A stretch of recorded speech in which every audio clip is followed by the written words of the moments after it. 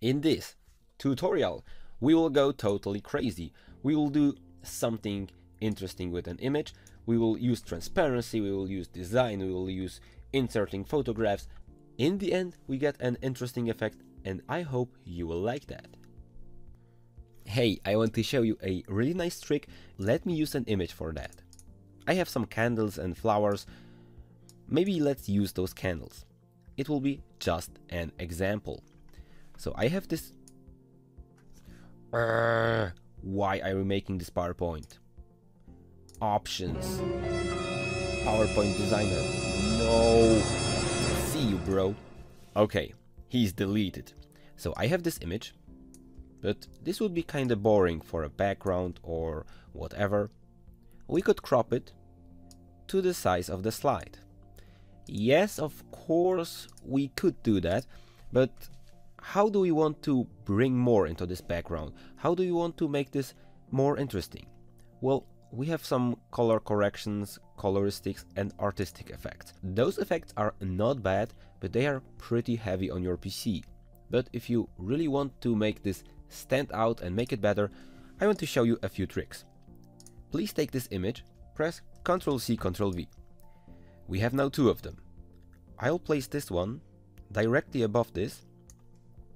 Then I'll go to In My Format tab to crop, crop to shape, and I'll, for example, use a shape like this. You can see apparently nothing happens, but watch that. We can start to make a difference. At first, I'd like to adjust this crop. This already gives me a great effect on this image. Just watch. I did one thing. I can duplicate this. I can even... Oh, do I have too much of them? No. Okay, I'll place it like that. We can also click on crop.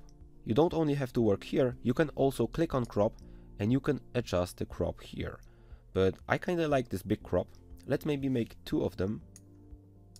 Or let's stay with this first one. To make this a bit more appealing, we could, for example, blur this element.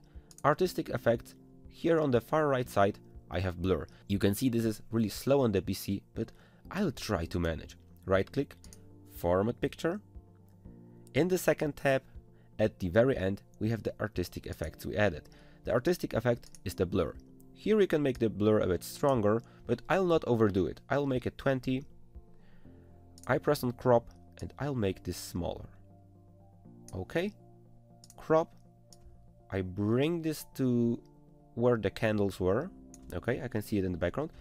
I press Ctrl+C, Ctrl+V, and here on the right side, but now I would need to adjust this because this would look totally weird.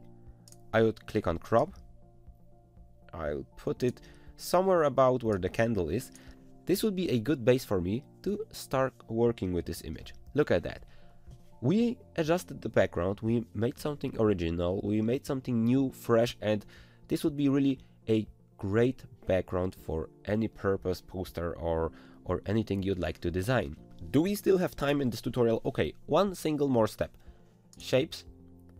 If I insert a shape, I will be able to change the transparency. Now I would need to tinker with this shape, I would need to extend it a bit, I would need to make it like that, okay? Or maybe make it bigger. Right click, format shape, okay, we are already here. And in the fill, I will select picture fill.